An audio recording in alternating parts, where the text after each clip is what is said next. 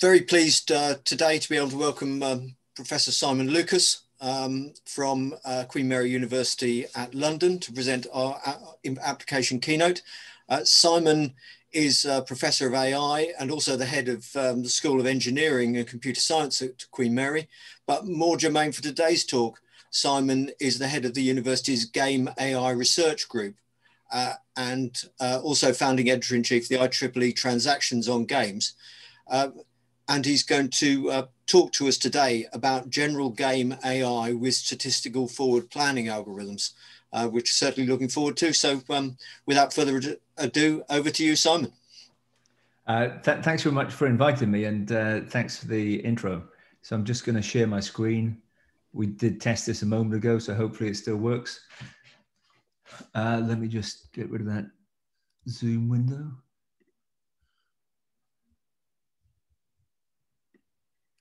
And move that bar around. Just bear with me a second. Okay, so you should be able to see my screen with the title slide. Yeah. We can, yes. Yeah, great, thanks. Yeah, so as I say, thanks for inviting me to give this talk. It's a real pleasure to be here. Well, virtually, I think it'd be even more pleasure if we could be together in, I think it was normally in Peterhouse College in Cambridge, and maybe having a rather nice dinner afterwards. Right, so that said, I'll crack on with the talk. So I just want to give a brief couple of plugs. So as was mentioned, I'm director of the Game AI Research Group at Queen Mary. We set this up when I moved to Queen Mary 3 years ago, and we're now 10 academic staff, more than 25 PhD students and postdocs. We've got really strong links with the games and tech industries, and we do cutting edge game AI and also have some fun game nights. So a couple of things on the slide. On the background is, and in this image here, this is a visualization of random rollouts. This particular one is to play noughts and crosses, obviously a rather trivial game, but it just illustrates some of what we do in the group, which is to use random rollouts, Monte Carlo search, Monte Carlo tree search, rolling horizon evolution, and a variety of statistical forward planning algorithms to realize general AI across a range of games. And some of the games that we do are pictured here. So on the top left is Planet Wars, bottom left is Pandemic within our tabletop games framework. The bottom right is Tribes, which is a version of Polytopia. So the sort of things we do, a lot of statistical forward planning, a bit of deep RL. We use AI and tools for automated game design and content creation. We also aim to create human-like player models and increasingly use game AI for real-world applications. This is my last sort of shameless plug talk. I just want to advertise IGI, which stands for Intelligent Games and Game Intelligence. So this is in its second 5-year round of funding now, so 10 years of funding in total. So over those 10 years, we're funding at least 120 PhD places in games and game AI research, and currently this is joint between University of York and Queen Mary. So more of the details here, and there's a QR code. So please forward this to anyone who you think might be interested in applying for a PhD. We've got a great program, and the deadline for September entry is January the 31st. Okay, so on with the talk. So game AI has really started to mature, I think, in the last decade, maybe. So what we see in this slide is in the top. So on the left-hand side, there's Deep Blue versus Kasparov. This was a success for tree search and heuristic functions. So this was a really big success for IBM, with Deep Blue beat Garry Kasparov. That was back in 1997. And it's reckoned that although IBM invested a lot of money in doing this, they really reaped enormous rewards in terms of publicity. So success in games can be very good in terms of publicity, but perhaps more importantly, in terms of really driving forward the state of AI research. And games are also a fantastic application area of AI.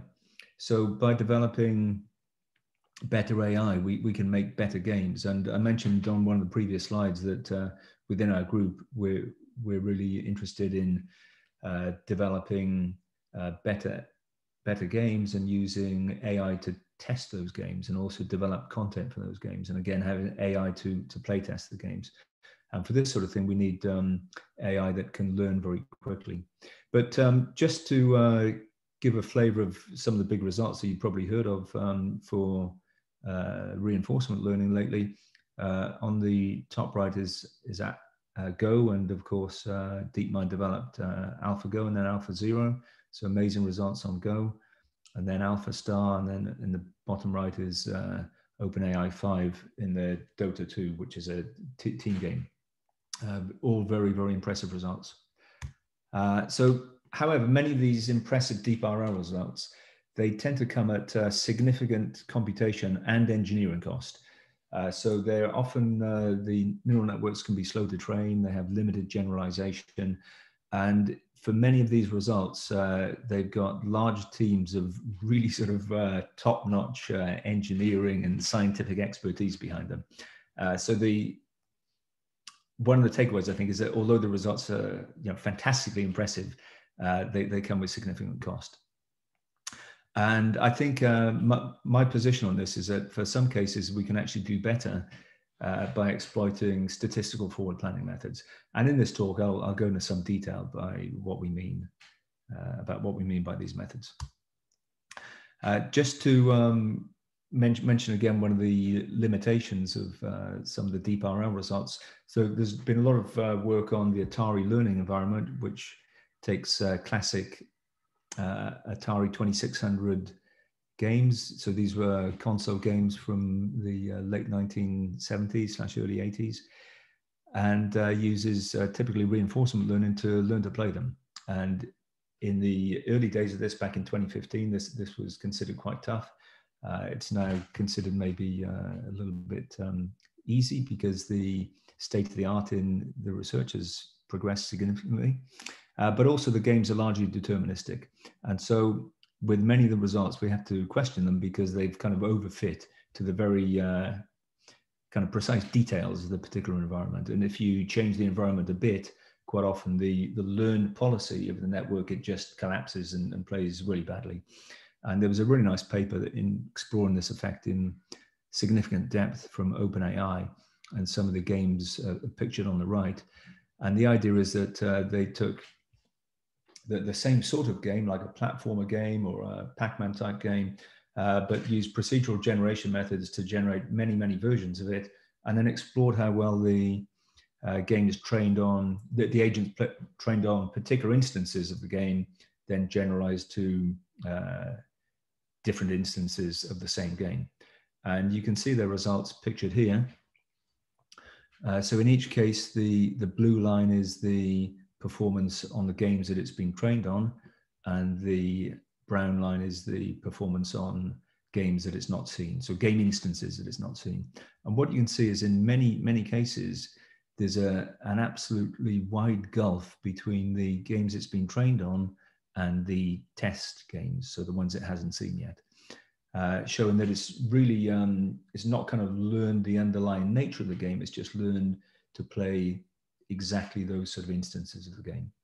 And that's a real sort of problem if we want to have AI that's going to cope with a sort of wide range of different circumstances. So this still means there's a major challenge to be met here. So some breakthroughs in game AI. Deep reinforcement learning then is on the whole slow to learn, I would say. So it takes significant computational resource and typically maybe tens or hundreds of thousands of gameplays to learn to play. But once you've learned a policy, the network is very fast to apply. So it's very, very efficient when it runs. So for SFP methods, which you can also think of being as kind of simulation-based AI, what we get is very rapid learning. but it does need a forward model, and I'll say more about this as we go through the talk. And probably the most famous examples of this, Monte Carlo tree search and perhaps rolling horizon evolution.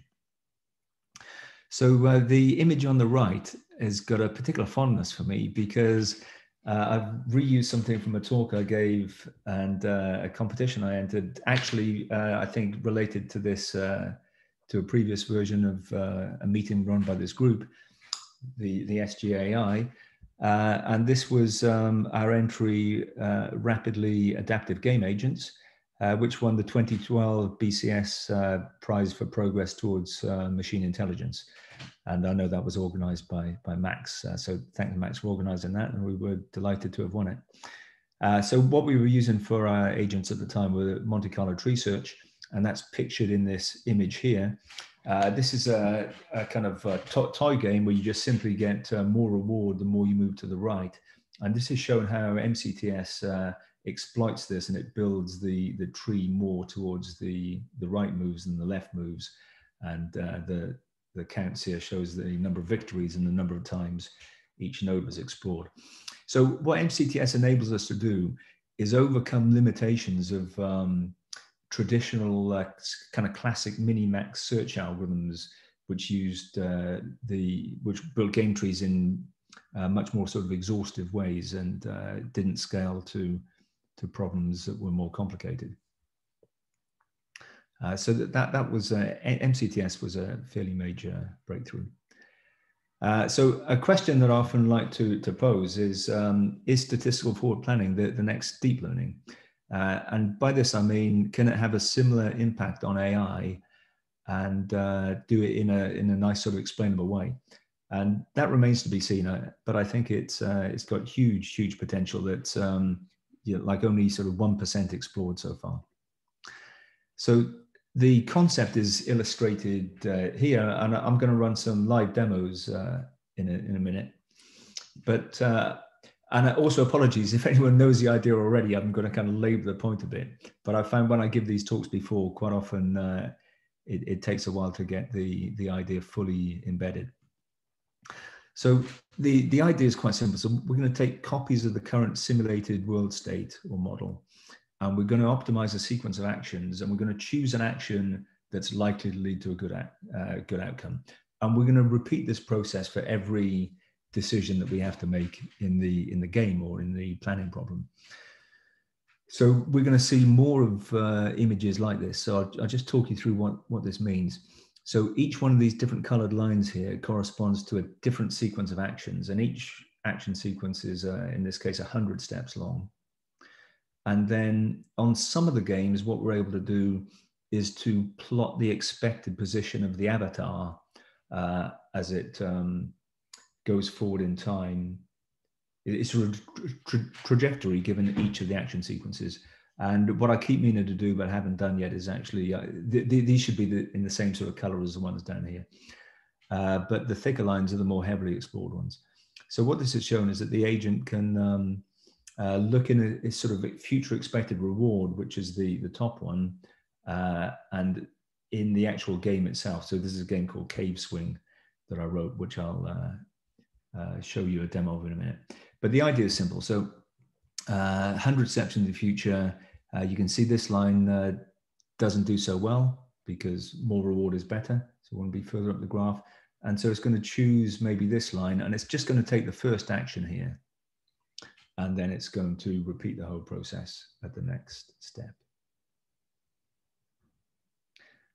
So all the time we're just simulating possible futures, and we want to choose the future that's going to be most favorable to us. Now, if you want to apply these methods, you do need a model of the system. So we call this a forward model.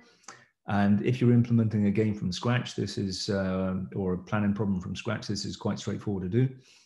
So you've got your model of the world, your game state or world state, and it just has to implement this interface. And the key ones here, which can be a bit difficult to do if you don't think about them carefully enough, to take a copy of the game state and to take a current set of actions, so from all the players involved, and advance to the next state of the game. So just some points on these SFP approaches. So there's a whole family of algorithms. So I've mentioned Monte Carlo tree search, I've mentioned rolling horizon evolution, but it's anything where you're simulating possible action sequences and looking at the statistics of the outcomes and then making informed choices about what to do based on those simulations. So we think this gives a nice sort of explainable form of AI, because to understand why a decision has been made, you can look at the simulated outcomes and you say, well, okay, I've done this because I expect to earn so much more money if I take this sort of course of action. The AI is very tunable, and so you can make very direct changes to how it operates and observe those changes taking place immediately. And you might have to do it in a way that's different for each game, but it has the same sort of effect. So in that previous example, we're doing rollouts of a length 100. So our action sequences are 100 steps long, but we can tune this. So sometimes we want agents which are not too clever, or maybe are quite short-sighted. And so human players can learn to outwit them by being more far-sighted. So we can tune this with the sequence length. Then we have the number of evaluations, which is going back to this, that's the number of lines on this graph here. And by making this, by making more evaluations, it leads to a more thorough thinking sort of agent that doesn't sort of miss obvious things, I would say. And then we can tune the shift buffer or the tree reuse. So once we made an action, we can either throw everything that we've just modeled and just start from scratch for every decision point in the game, or we can keep what we've already learned, just throw away the first action, shift everything forward, and then start the process with that sort of seeding point. So that we call using a shift buffer for rolling horizon, or reusing the tree in the case of Monte Carlo tree search. So these different algorithms also have different intrinsic behaviors in different games, and so we can choose the actual algorithm to meet the precise requirements that we have. So there's a family of algorithms, and each of them can be tuned to get the sort of type of behavior, broadly speaking, that we're aiming for. And the fact that they can just be tuned with these parameters so simply, I think is quite a plus point. So I'm not claiming for a minute that SFP is new. It's certainly not. The first that I know of it is, I think, in 1998, when Brian Shepard published or developed a Scrabble playing program called Maven that I think won the World Championship in Scrabble. And then Monte Carlo tree search revolutionized computer Go in 2006. Within our group, we developed Rolling Horizon Evolution, which is very good for video games. And that was done in 2013. And recent developments, I think, have led to significant advances in performance. So because I'm talking about Rolling Horizon Evolution, I just want to give some insights into evolution. So maybe in the whole of AI, I think evolution, or simulated evolution, is one of my favorite algorithms or favorite approaches. So what I love about it is that it's just so incredibly simple. So what we do is start with a randomly generated solutions, evaluate them. That just means check how good they are. And then we're going to generate new ones by mutating the best ones, and we'll simply replace the worst with the new ones. And it's obviously it's a field of research that's decades old, and there are many, many different approaches within it, many sort of subtleties, so much research being done. But actually, one of the things that I like best about it is that even the very simplest versions of the algorithm perform remarkably well across a wide range of problems. And I think that's wonderful. So I want to give some insight into why evolution may work even in very large search spaces, and also to point out that some of what goes on in the research in this area, I think, is is maybe over concerned. Maybe that's not fair, but let's say it's very concerned with sort of solving toy problems extremely well, when I think we could do more on solving hard problems well enough. So let me explain what I mean by that, and also why evolution may work even in very large search spaces. So we've got an image here. This is a 200 by 200 binary image. So each pixel is either black or white, and there are 40,000 pixels. So, you all know how many possible images are there of this type? Well, of course, the answer is 2 to the 40,000. So the dimensionality of the search space is 40,000 dimensions. Each one has 2 values, so there are 2 to the 40,000 possible images. So how quickly can you recognize this image? Let's play this. I can recognize it very quickly because I've seen it before, and it's also very familiar to me. So this is a Queen Mary logo, and you can see it kind of emerge from all the random noise. Now, the key things about this is that you'll have noticed that if you might have not have recognized it as a Queen Mary logo, but you probably would have recognized it as a crown. And it was recognizable after just a few thousand iterations, even when there was lots and lots of noise. Now, in many real world planning problems or decision-making problems, there are so many uncertainties that it's kind of pointless to imagine we can aim to be optimal. Often we're just looking for good solutions. And this is true also in complex games where there may be lots of hidden information. You don't know what the opponent's going to do. And what you're aiming for really is a good solution rather than a perfect one. So if we look at the evolutionary trace that just happened, as we're seeking towards a more and more perfect solution, we started with randomness. And in the first part of the search, we're on this really kind of steep incline here where mutations to the current best solution, they're very likely to be favorable. I mean, to begin with, we might even have a 50% chance of getting lucky with each mutation. As we get closer to the optimal, it becomes very, very hard for a mutation to be beneficial. It's much more likely that it's going to take us further away. And so it kind of asymptotically approaches perfection. But like I said, for real world problems, this is going to be an ill-defined concept, and so it may not matter. So the observation is that providing we don't aim to be optimal, we may find good enough solutions quickly. So quickly is important in really large search spaces. And this is what enables these algorithms to work in practice for these sort of planning problems. So just to give you a concrete example, so rolling horizon evolution in practice, this is playing an arcade game where I can thrust, turn left, fire, turn right, and so on. The first sequence at the top, that's been simulated. Let's imagine it's 100 steps long. I've just shown the first few. And that leads to an increase in score of 250 points from the beginning to the end of the sequence.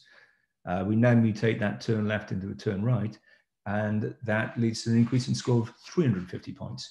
So we're going to accept the mutation as our current best solution. And this actually leads on to my favorite SFP algorithm. So the simplest form of rolling horizon evolution, and there are many more complex ones, and sometimes we need them to be more complex. But this is the first one to try on a new problem because it's so simple. So the best sequence here, we start off with a random integer sequence of length n. This is the planning horizon. Then for each decision in the game, we're going to take the shift and random append of the best sequence so far. And then we'll iterate this for a number of evaluations. We'll say the mutated sequence is a mutation of the best yet. And then if the score of running the forward model on the mutated sequence is better than or equal to, it should be the score of the best sequence so far, then the best sequence becomes a mutated sequence. And then at the end of it, we return the best sequence. It's a really, really simple algorithm, and it works amazingly well across a range of problems. Okay, so I'm going to show a couple of demos now of this in practice. So I'm sharing my whole screen, so I think you should be able to see this. Please, somebody give us a shout if you can't. So these are some of the parameters. So sequence length, I'm going to start playing asteroids now. Well, the AI is going to play asteroids, but with a short sequence length of 10. So what you're going to see now is the pink lines where this is a sort of planning horizon of the ship. They're quite short, and it's, you know, it's doing some good things, but it keeps crashing into things, and that's game over. So now what I'm going to do is run the same type of experiment, but now with a planning horizon of length 100. So now you can see these pink lines have got much longer, and the agent should play more skillfully. These are statistical algorithms. There's lots of randomness. The game is non-deterministic. Actually, it's a largely deterministic game, this particular one.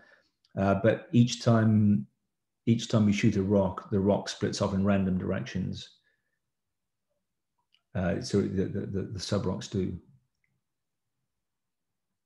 So the key thing is now we've easily tuned the algorithm, and it's now playing a much more skillful game.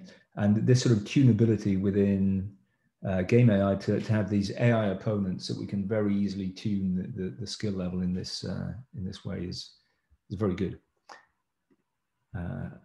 So that was asteroids. So now we're going to see a very different game. So we'll run Cave Swing. So this is a casual game that I keep meaning to publish. And so what we're going to do is swing through the cave. So with a blue rectangle, a very simple avatar. And each time I hit the space bar, it's going to attach a magic rope to the nearest anchor point, which is colored yellow. So it's a game that, as a human player, takes a little bit of skill to play, but I can do it because I've played before. And then the higher up the blue wall I finish, the better score I get. And also the faster I swing through, I get a better score. So if I play again.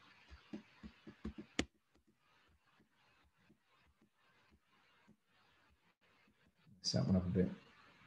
And I hit the roof. You're not allowed to hit the roof. So that's clearly a very different game to asteroids. And now I'm going to show the evolutionary algorithm playing it.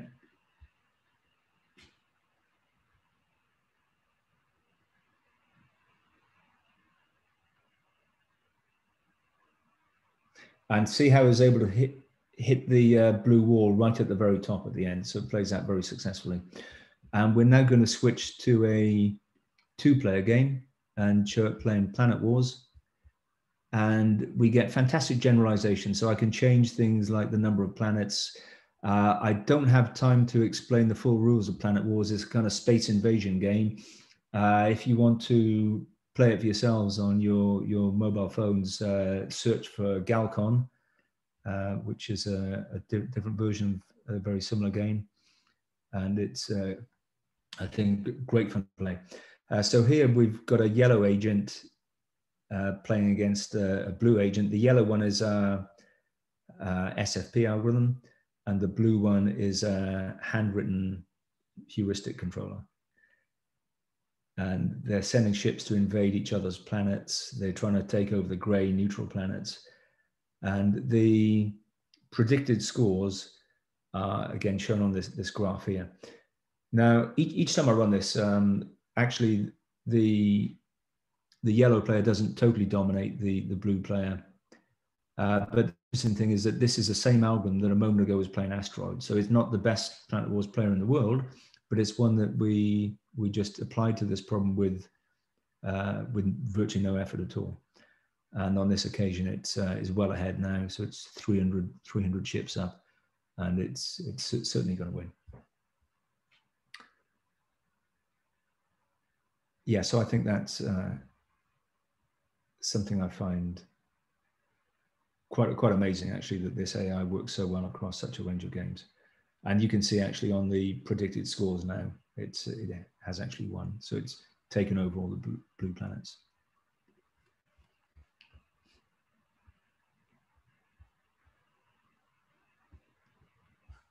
Okay, so back to the slideshow.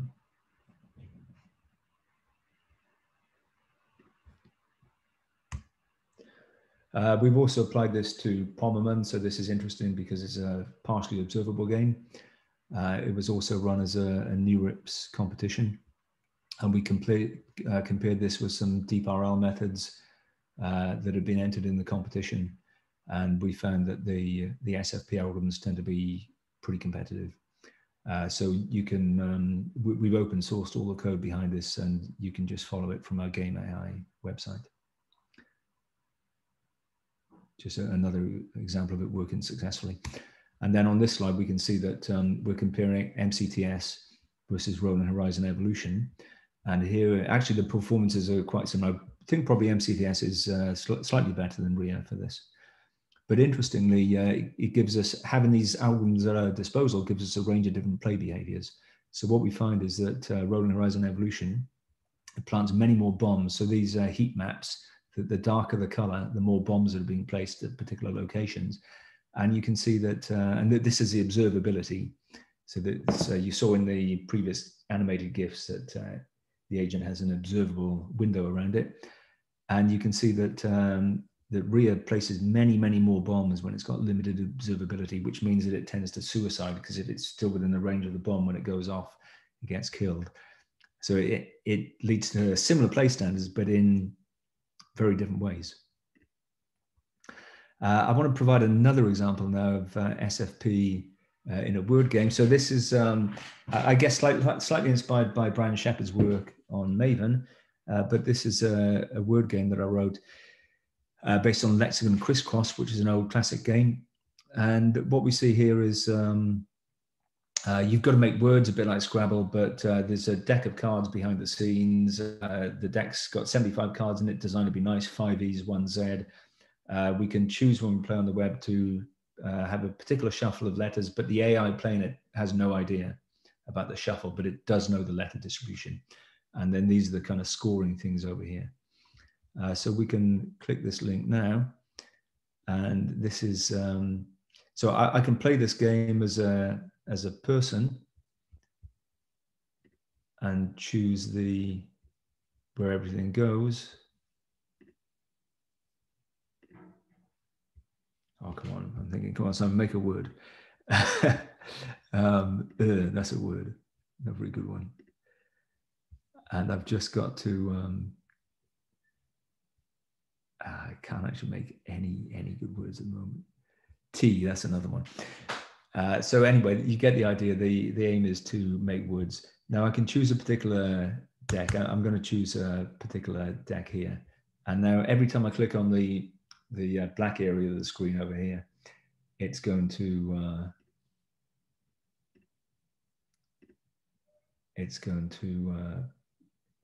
use Monte Carlo search to decide the best policy. So what it's doing, and I'd hope to demonstrate this in a better way. For each square where it can place each letter, so for example a P, it does random rollouts of the game, and it's just going to pick the square that leads to the highest average score in this case. And it does this very successfully. Well, quite successfully, I would say. And you can play this. So if you follow that link, you can play it as play the game yourself and see how well you do. But these scores are pretty competitive. And this is using the same approach of simulation-based AI, this time on a very different game, obviously this word game. But one of the interesting things behind this actually is that the predicted scores that it thinks it's going to get, they're very, very pessimistic. And so at the start of the game, for each square that it's considering placing a letter, it may be estimating that it's going to get, say, 30 or 40 points.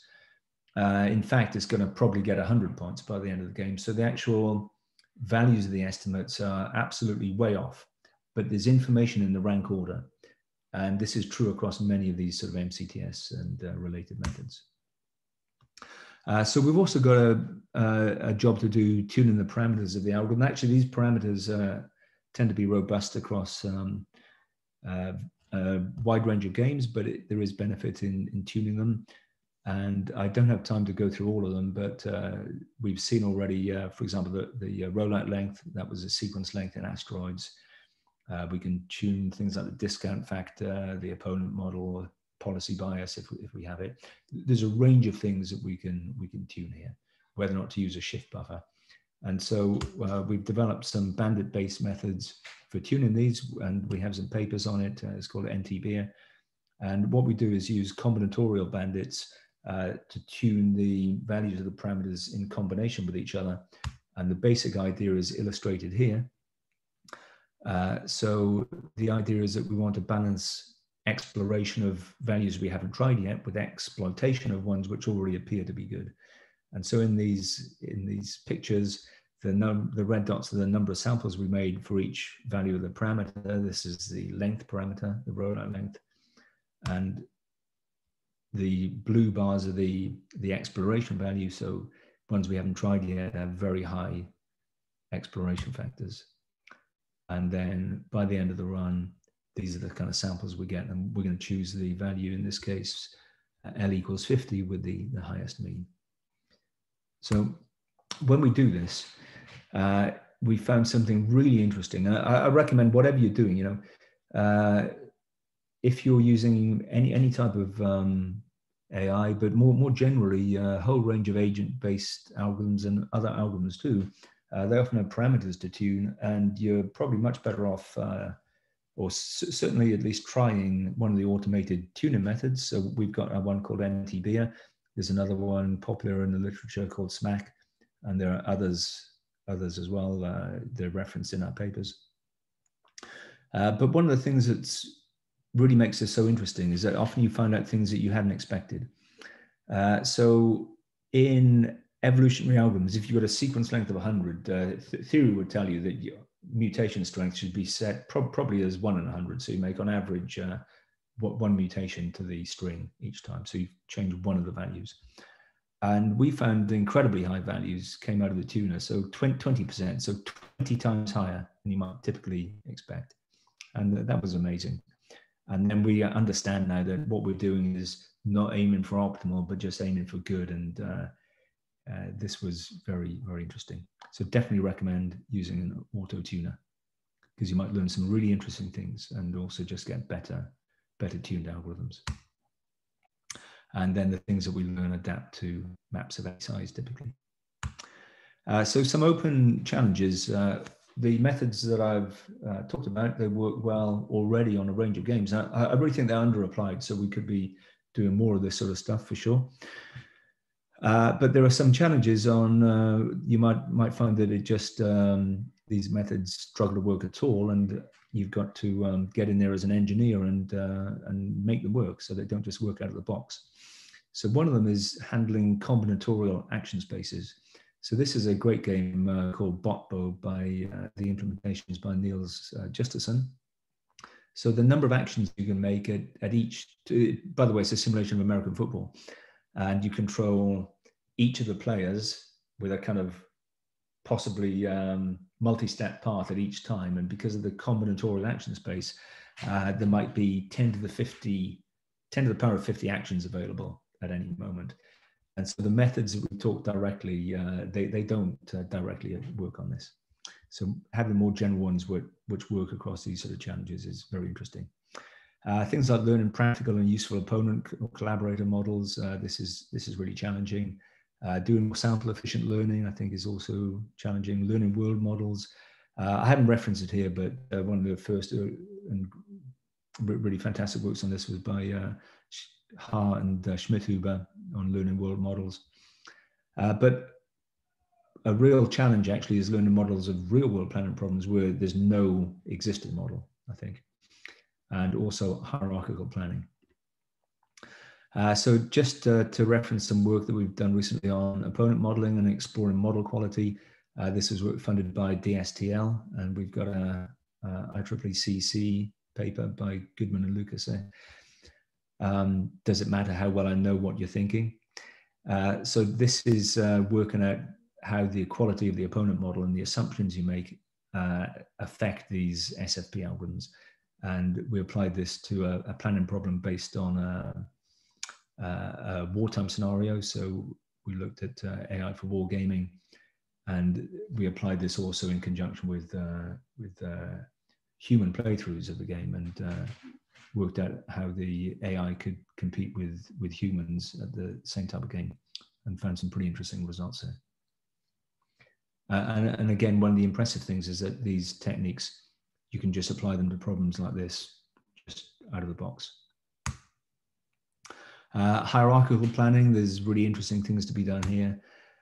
So for example, the classic thing, I want to go from London to Edinburgh. I don't plan every footstep. I think, am I going to go by plane or train, and do planning at a very sort of high level first. So big challenges here on doing this automatically. So just want to give a glimpse of some ongoing work within our group. Part of this was inspired by a recent SGAI paper on subgoal-based abstraction, temporal abstraction in MCTS. And what they did here was to define a subgoal predicate, which is easier than defining kind of macro actions. But the problem is that what they did for that paper was to hand design them. So in the grid world thing, I've got to get from the lower right to the lower left to top right, from X to the goal. So make X move to the goal. Now we can improve the planning method if we put sub goals in. So you have a recognized kind of milestone on the way. And in that paper, they did them at the doorway. So this is illustrated here in this implementation. However, what this means is that if you decide that you're going to put sub goals in doorways, then you're limited because you've got to make that kind of decision of where to put them. And for a different domain, that's going to be a different decision. So we're exploring, can you get by creating random sub goals? And it turns out that you can. So here's a simulation of this.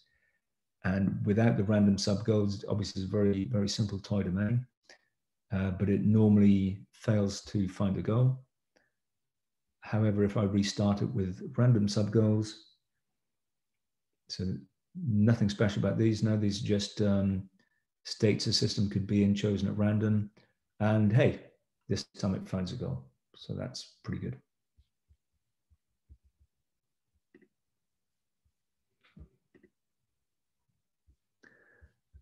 So just to finish off then, I think SFP is really an amazing concept, and I don't think it gets as much attention as it deserves, really. It works really well across a wide range of games and other sorts of planning problems.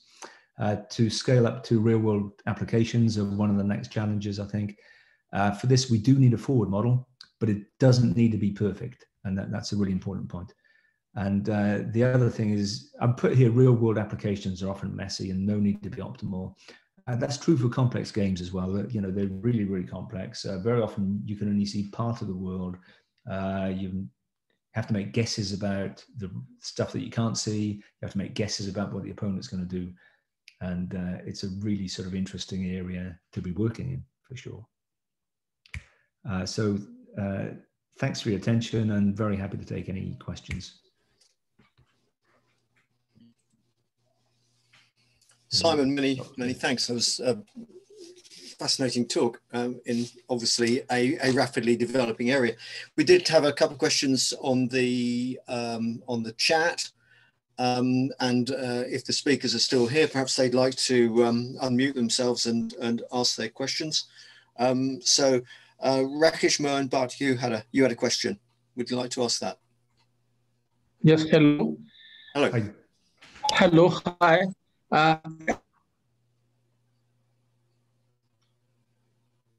We seem to have lost you, Rakesh. Well, I can read the question in the chat, so yeah, perhaps I could just go ahead and answer it anyway. Go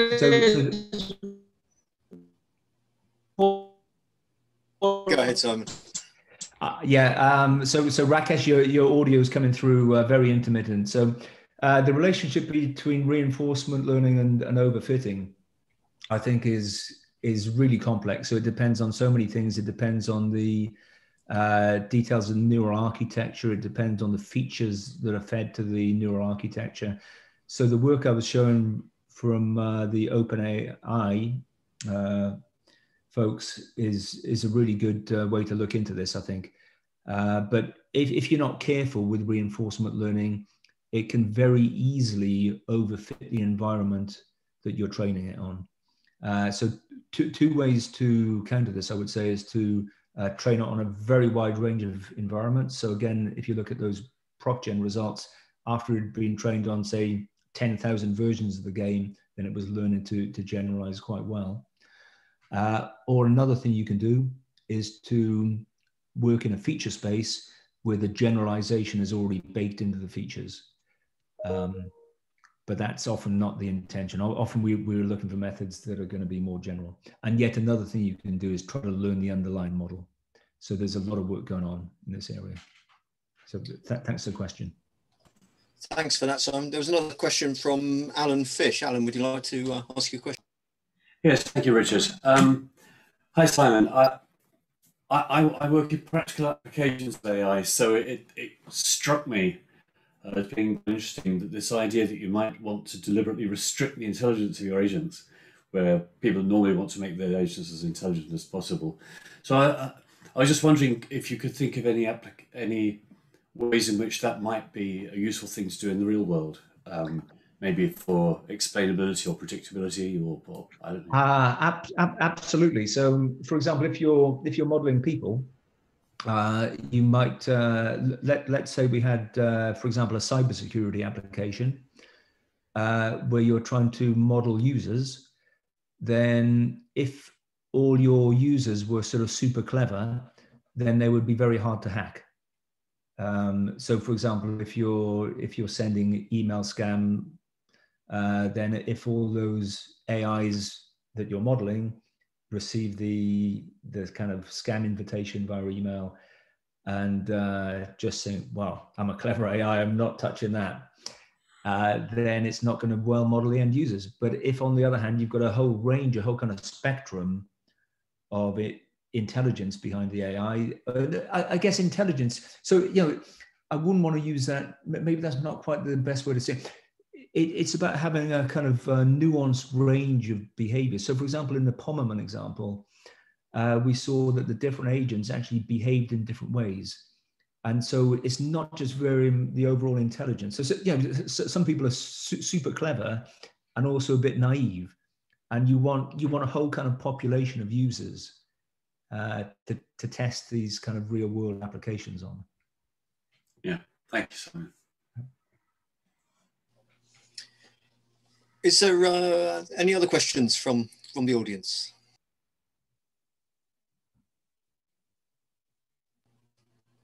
If not, perhaps I'd like to ask you one, Simon. Obviously, this is a rich area for moving across into real-world applications. Where do you see the next step, or where are the domains in the real world that you think this might be developing itself to step into in the near future? I think the easiest one is anything that's already online. So anything where you already have online systems and you perhaps already have AI systems, things like chatbots, anything where there's a kind of set of transactions to be made and you want to model the effects of those transactions. You have the need for AI that can adapt rapidly to changing systems. So, for example, you change a policy somewhere and you want to predict the effects of that policy change, then it's really sort of suitable for that sort of thing. And because you can give the new model to the agents directly, and you don't have to spend any time at all training it, you can just start using it very directly. Then you can actually do automated mechanism design. So you can experiment with new mechanisms, have the agents play through the different scenarios, and immediately you get feedback on doing this. There's a sort of different version of the talk where I don't do this for a real world application exactly. But I do it for a game design. So the version of K-Swing that I showed you, in fact, most of the games we do, they end up having from a handful up to many parameters in that very much control the behavior of the game and can make the game simple or very difficult, very complex. And the ability to change these things rapidly and say, well, okay, what if I do this? How does it affect the gameplay? Then that's enormously valuable. Yep. Oh, thank you. Have we got time to answer there's one more question in the chat. Oh yes, if that's come through, yes. Go ahead. Dean, do you want to ask that?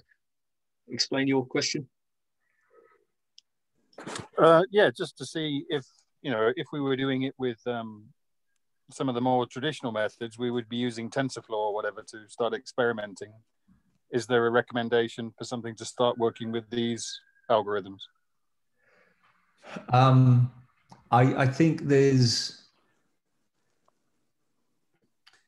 yeah, that's a really good point. I'm thinking, how do we miss that? So actually for NTB, which is the hyperparameter optimization method, that's we've got a GitHub repository on that. So if you just search for NTB, you should be able to find it. If you can't, just drop me an email and I'll send it to you.